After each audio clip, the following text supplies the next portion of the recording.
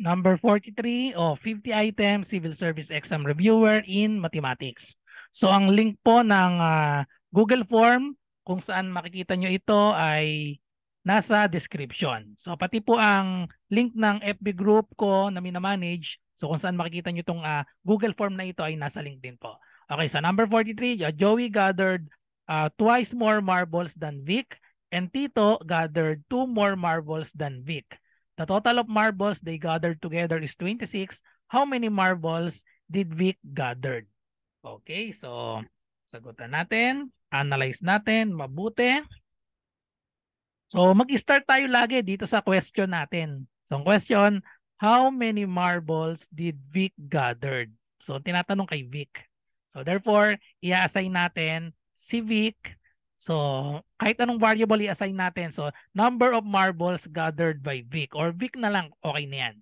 So, si Vic ay ilagay natin ay X. Okay? So, yun yung hinahanap kasi natin. So, kung ano yung unknown. So, how many marbles did Vic gather? Yun lagi yung i-represent natin ng unknown natin na X. Tsaka natin babalikan itong first statement natin. So, laging dito sa question tayo maglelet ng variable natin. Okay? And then, sabi dito, Joey gathered twice more marbles than Vic. Okay, so Joey gathered twice more marbles than Vic.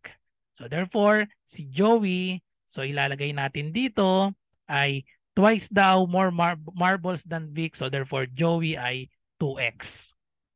Okay, and then, and Tito, so lagay naman natin dito si Tito. Tito gathered 2 more marbles than Vic. So 2 more, ibig sabihin ng 2 more plus 2. So 2 more marbles than Vic. Kay Vic din nakabase. So si Vic ay X. So therefore si Tito ay 2 more marbles. So X plus 2. And then the total of marbles they gathered together is 26. So ang total daw nila ay 26. So therefore ang ating working equation ay i-add lang natin itong tatlo. Tapos ang total ay 26. So the equation will be x plus 2x plus x plus 2 is equal to 26. Then solve for x. So i-combine natin itong tatlong x natin, x, 2x, and x. So itong x meron niyang invisible na 1. Okay? So 1x plus 2x plus 1x. So we have 4x plus 2 equals 26.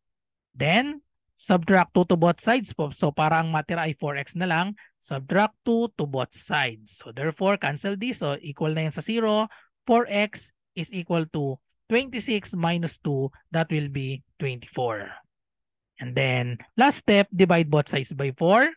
So therefore, we have 24 divided by 4. So 4 divided by 4, that is 1. So therefore, x is equal to 24 divided by 4. X is equal to 6. So the correct answer is 6.